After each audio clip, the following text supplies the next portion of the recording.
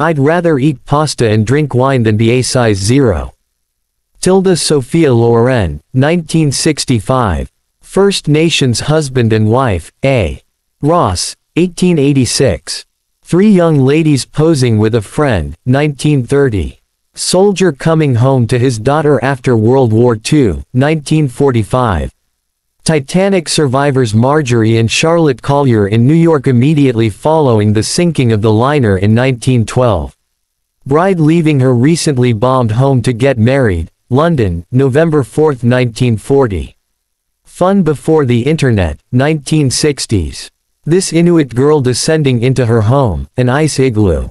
Helen Koenig is 91 years old now. But she was 17 when photographer Richard Harrington asked to take images of her family near Arviat, Nunavut. Cheryl Brown, first African American contestant for the title of Miss America in 1971.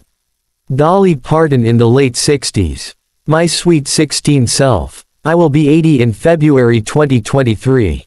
Lucille Ball. A timeless beauty. A young woman posing for a studio portrait, Kentucky, 1890–1910.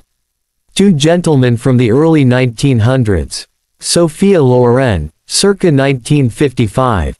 This is Jim Thorpe. Look closely at the photo, you can see that he's wearing different socks and shoes. This wasn't a fashion statement. It was the 1912 Olympics, and Jim, a Native American from Oklahoma, represented the U.S. in track and field.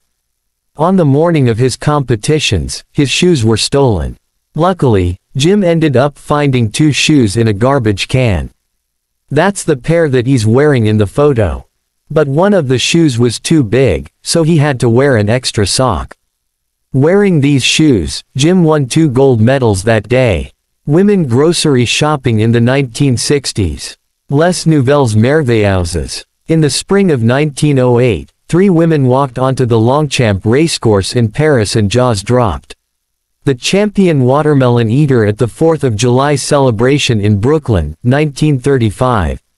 Girls in the Windows. In 1960, photojournalist Ormond Geely assembled 43 women, dressed them in refined, colorful garb, and situated them in 41 windows across the facade of the classic New York City brownstones. Years later, the image ended up being his most famous artwork. Portrait of a young grumpy girl from the 1850s. Richard Lasher was on his way to ride his dirt bike when Mt. Street. Helens erupted in front of him, 1980. This is economy class seating on Pan Am 747 in the 60s. Irish seaman and Antarctic explorer Thomas Crean photographed in 1915 aboard the Endurance in Antarctica during the Imperial Trans-Antarctic Expedition of 1914–1917 LED by Ernest Shackleton. Marilyn Monroe circa 1954.